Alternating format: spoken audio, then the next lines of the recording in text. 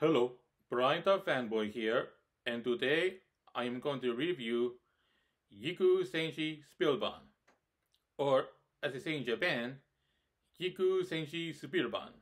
Now, this is the fifth Metal Hero series, and it consists of 44 episodes.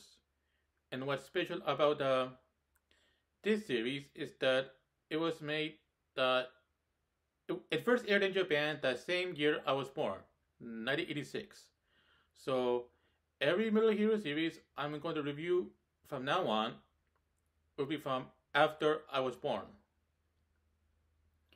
Now, the first episode introduces a man named Spielban and a woman named Diana.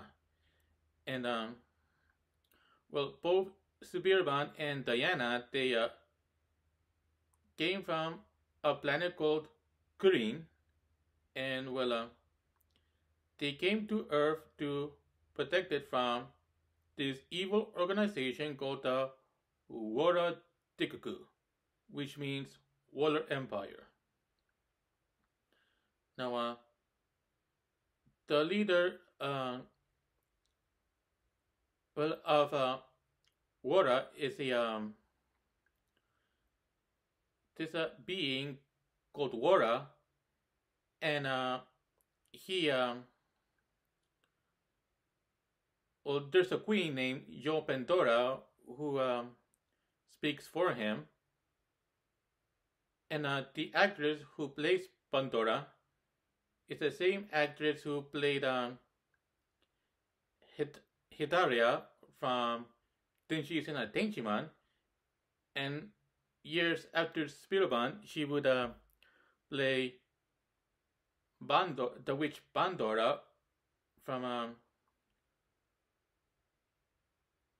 Jikuu Senshi Uranger, and of course Pandora. Well, to people of the West, she is known as Rita Repulsa from Mighty Morphin Power Rangers.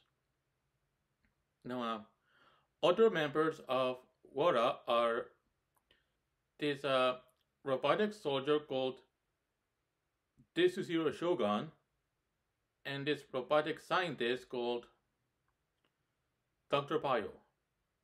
Now, there are three other women in Wara. They're warriors and spies. The leader of the spy warriors is a woman named Riki, and the two other women she commands in battle are Shadow and Kasha. And the foot soldiers of Wara are called Kinkurons. Of course, when I first saw Spielban, I originally called them Skugs, and I'll explain why in later in the video. Now, and also Wara, they have a woman who's the prisoner, and her name is Helen, and she is the older sister of Spielban. And it was also revealed that Dr. Payo is also Helen's father, meaning that he's also the father of Spielban, and that something happened, to make him go from human to his robotic form. Now, in the same episode, we are introduced to this man named Kojama Togaru, and oh yes, he runs this company called Edison, which is supposed gonna be some kind of invention shop where he makes different kinds of inventions. Oh, and also Daigoro, he has a sister named a younger sister named Miwa. They're both adults, and Miwa, she's kind of like a bossy towards her older brother sometimes. But anyway, I forgot what the two kinds of monsters in Spielban. I forgot what they were called, but uh, the translation was supposed to be, according to the subtitles I read, was new life forms or something like that. No, yes. Well, anyway,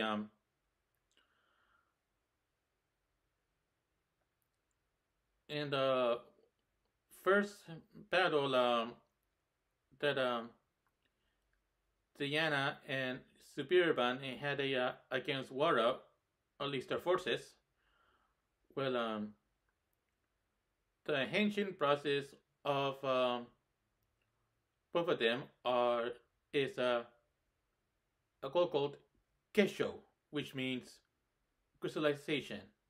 Now, when the Spielban he henshins, his form is a black and silver armor and a silver helmet with a black visor and silver mouthpiece, and he becomes Jikuu Senshi Spielban, which means dimensional warrior Spielban.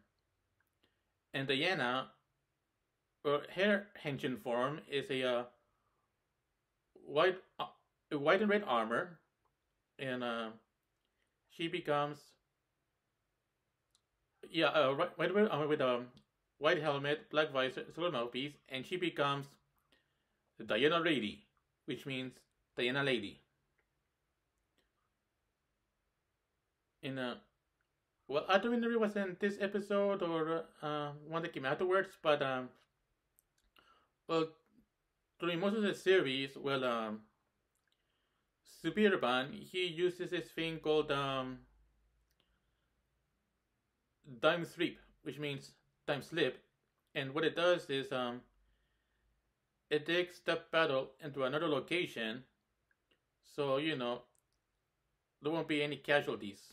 At least there'll be no innocent bystanders getting hurt. And when I saw that part of the series, I think of Spielban taking the battle into virtual reality, and I'll explain why later in the video. Now, oh yes, and I forgot to mention that both Spielban and Diana they reside on this spaceship called the Grand Nazca.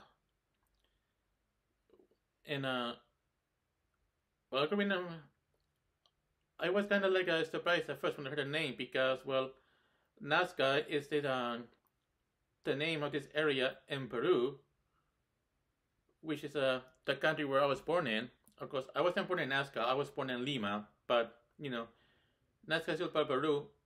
So anyway, yes, the Grand Nazca can also turn into a gigantic cannon, and Spielban used it to against the big vehicles. Oh, and also Spielban he has a weapon. I don't know what called the Razor Sniper, and Diana has the Lady Sniper.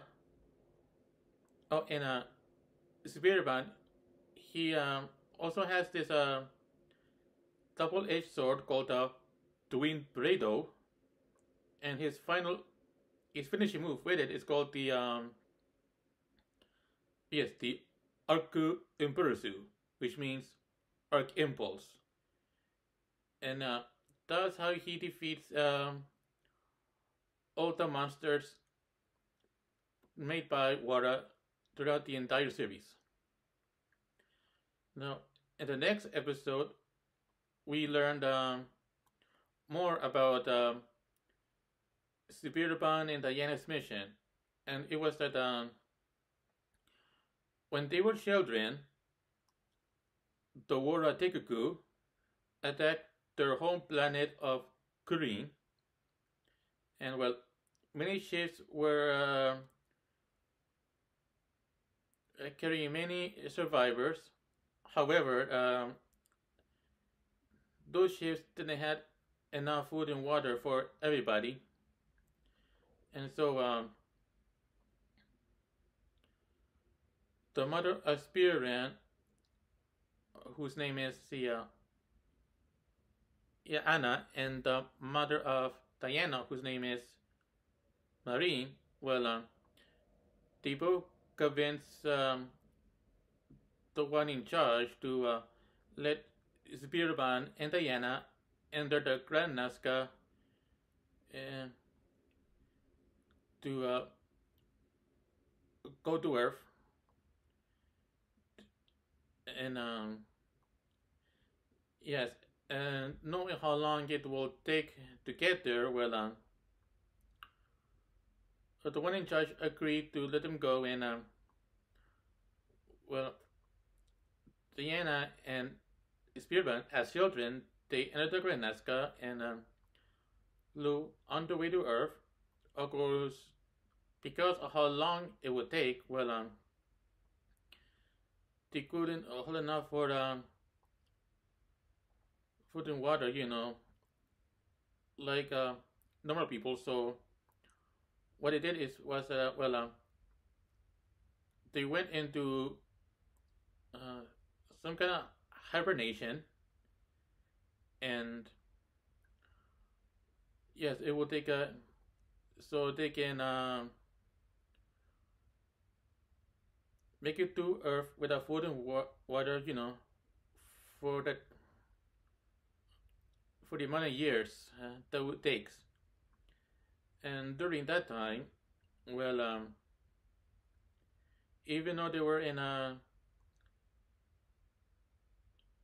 oh yes, and suspend animation, they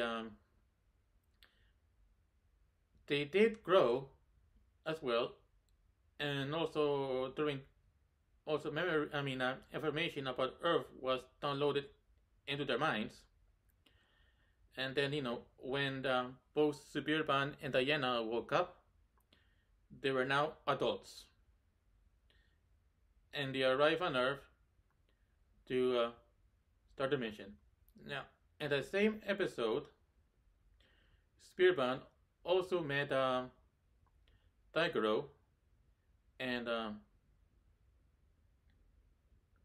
oh yes, and well, when he first introduced himself to Daigoro, Spearban, he told him that his name is Yo Yusuke. That was the name he uses on Earth as a civilian.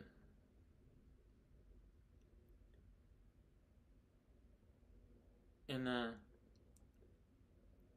next episode, well, Daigoro, he found a spirit with Diana, and well, the spirit introduced Diana to Daigoro, and told him that Diana is somebody he works with. Also, in that episode, well, it was thing was Pintor who ordered Dr. Bayo to turn Heron into a robotic warrior. And well, Dr. Bayo was reluctant at first, meaning that he has some humanity in him, but well, because of his position, he decided to go through with it anyway. And so he uses his technology, and Heren, she became a this red robotic warrior called Herubaira. And yes, well, she was as Herubaira, she was programmed to fight Spearban. And yes, she fought Spearban. Of course, something happened, meaning that which resulted her to turn back into Heron, but it was where Spearban couldn't see. And so, however, it turns out that Pandora has a device that could use she could use to turn a heron into Herapyra anytime she wants. And now during I don't know how many episodes, but many episodes that Heron would try to stay away from Superman as far as possible because she was afraid that as Herapyra she might end up killing her own brother, and well, she doesn't want to do that. No, see. Oh yes, you, in one episode, Diana eventually met up with Helen, and well, she begged Helen to go to see Spiritbound, but Helen didn't want to because of her fear. No, episodes later, see, oh yes,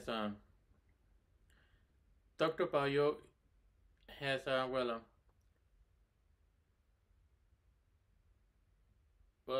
oh yeah, yes, he after many battles with Heron fighting oh yes, Spirit instead of Baya, well, Doctor Bayo he begged oh yeah Pandora to just let her live in peace, and he would do his part to help defeat Spiritbound. So Pandora she granted Dr. Pai's request. Oh, I forgot to mention that one of the episodes had a flashback explaining how Dr. Pio came to be, and well, when Wara was attacking Green, well, the forces kidnapped both. Well, Dr. Pio was once a man named Ben Hakase, and he see oh yes, he was kidnapped along with Heron, who was still a child at the time, and years afterwards, he see oh yes, he went through some kind of surgery that turned him into Dr. Pio. No. Eventually, Dr. Pio had a plan to turn himself into some kind of monster, and so he can defeat his Spiritbound. And then, well, Heron she found out about it, and when with the battle between Spiritbound and the monster came, well, Heron she arrived, and then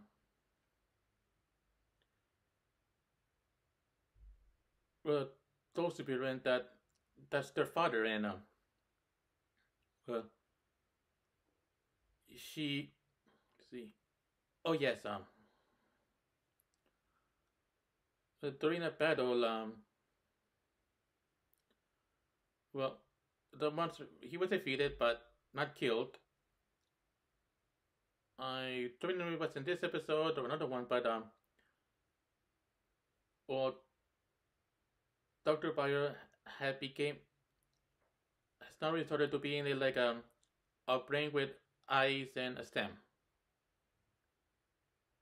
Oh, and also Superior finally, well, Pandora told her that she had well, she used that her device to turn Hera into Herapyra, and she was yeah, Superior was surprised, but then eventually the battle was over, and well, now Spirit knows the truth about his sister and father. Let's see.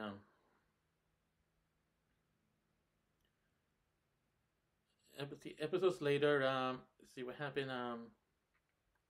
Well, after learning the truth, Spielberg has to make a decision on how to, deal with his family being part of Wara, and let's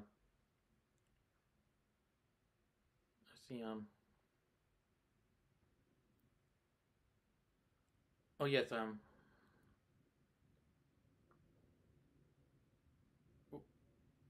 Well. Episodes later. Well. Oh yes. Now I remember. It's revealed that in the future, I think it was the 22nd century, there was this homeless man who was. Well, he met this talking gerbil, and the gerbil told him that the reason he's poor was because of Spielban, and then he traveled back in time to the year 1986, and he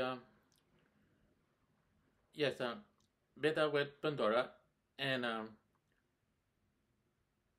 then his true form was revealed, and there's his name is actually Kyoshin Kote. No, eventually, Dr. Pio, he had plans to let Heron escape, and she did. And afterwards, as she escaped, she was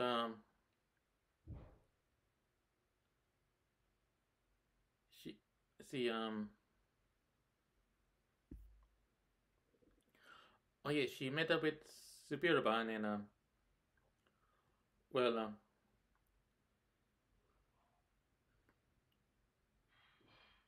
oh yes,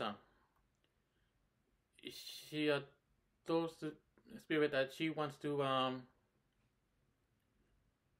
help, and well, when Pandora found out about having escaped, well she does use a device to turn her into Herapyra. However, it didn't work. It was revealed that Dr. Pio, he uses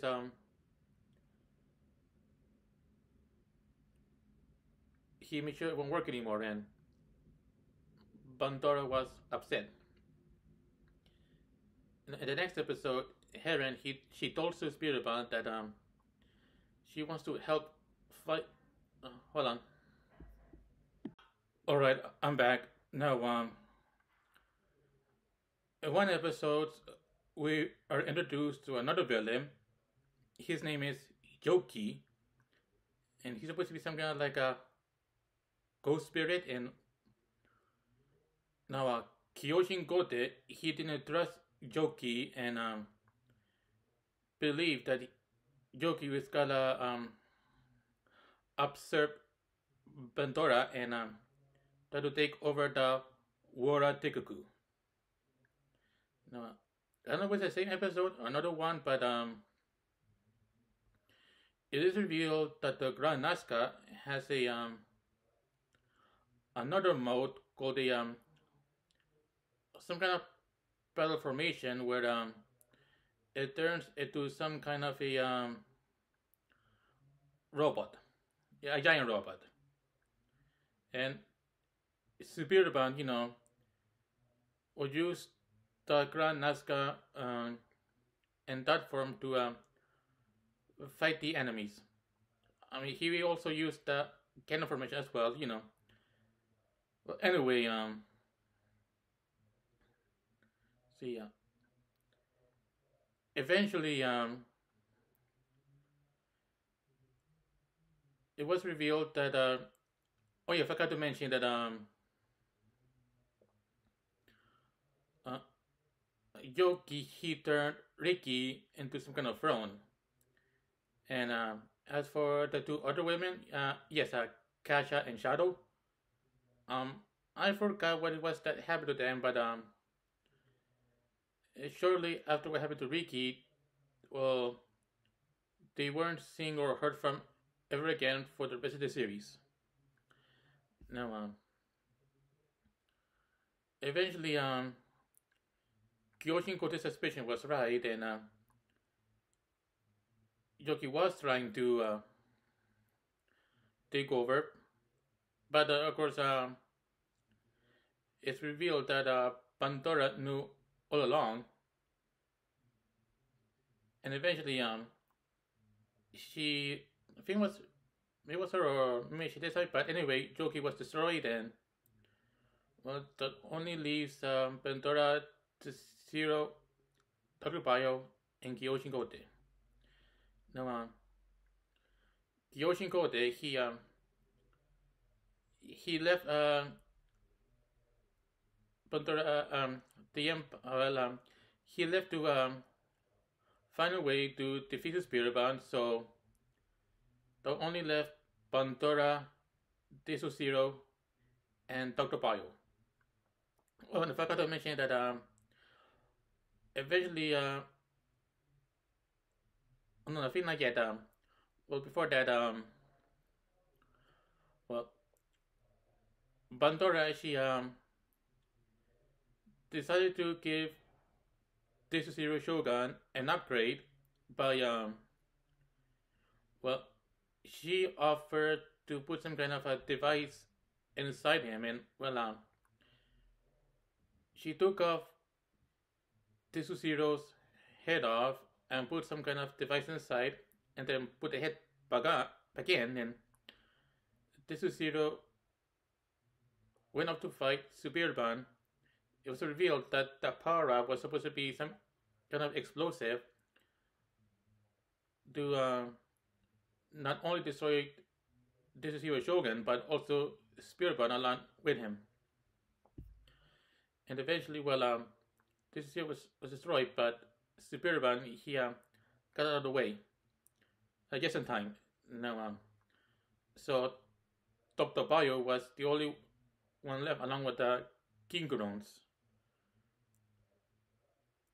And let's see,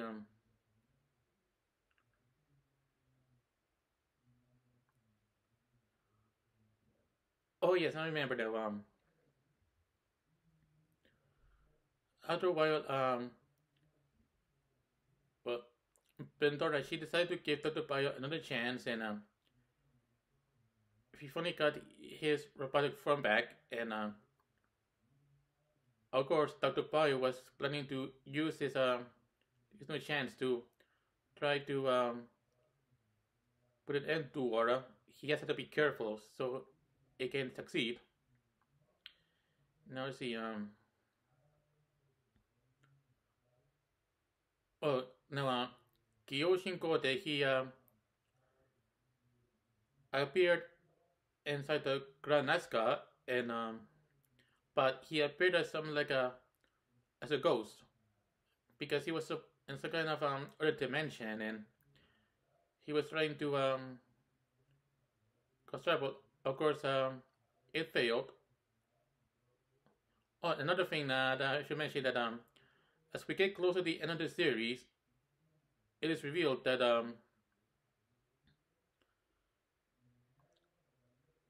well, the Wara deity was just an illusion created by Pandora. Oh, and I forgot to mention that throughout the entire series, well, Pandora, she needed clean water, and then came a battle with between her and Subiran, along I think also with Diana and Heron, and they fought, and then revealed that Pandora was some kind of alien starfish, which explained why she needed water a lot. Eventually, Pandora she arrived in her fortress, and the heroes followed, and Dr. Paya was there, and eventually he turned back into Ben Hakase, in his human form. of course, he well, he didn't have much time to live, and he used his well, something he created to help destroy Pandora, and the fortress crashed down. Oh, and I forgot to mention that the Grand Nazca also crashed down. Some before that, and yes, see, and of course, and then something happened that resulted in Diana, Spielban, and Heron being transported somewhere else, and where they where they saw where they arrived, well, in front of them was the city they grew up in. Or at least they remember as children, meaning that they came back to Korean. And also they found that the War of Fortress uh, underground as well. Because, well, if the fortress that revealing that the world they knew as children was Earth the whole time, but in the future, and also because of the events of the past, or at least was the past to them, the War Empire never existed, and resulting in their families being still around. And the series ended with clips from what happened throughout, the entire show, and that was the end of Jikuu Senshi Spielban. Now, there are probably some things I left out, but I did the best uh,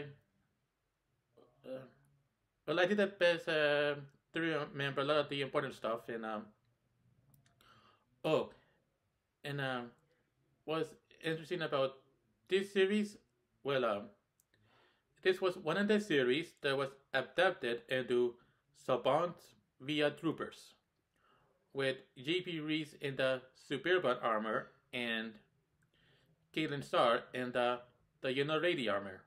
Also the Heron armor and Heron Lady armor and yes. Well, as for what I think about the series, the Superban series that is, yes, it was alright. I also ended up having a crush on Heron because of how beautiful she is.